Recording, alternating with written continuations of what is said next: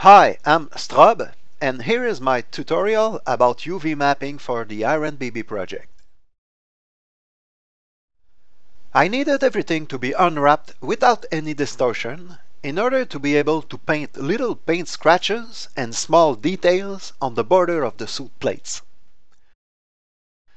Just to show you real quick, if I use a planar mapping on a piece like this, the details I will paint on the edges will appear stretched. And if I use something like a cubic projection, the texture will be difficult to paint because it's getting cut in many pieces. UV mapping used to be a very time-consuming task, but recently new softwares are making the task really fast and easy. I use a small 3ds Max plugin that I got for only 13 euros called X-Ray Unwrap, made by Raylight. And with this, I can unwrap anything perfectly with a few mouse clicks directly inside of Max. The plugin is very similar to the UV Master plugin available for ZBrush. It's directly integrated into the Unwrap UVW operator.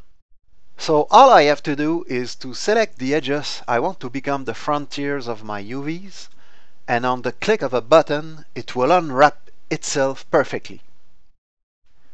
You can see now that with those UVs, I will be able to paint small details on the edges of this plate without having any distortion and by following exactly the object surface.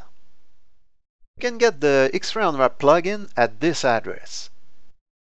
In the next video, I will talk about textures and V-Ray shaders.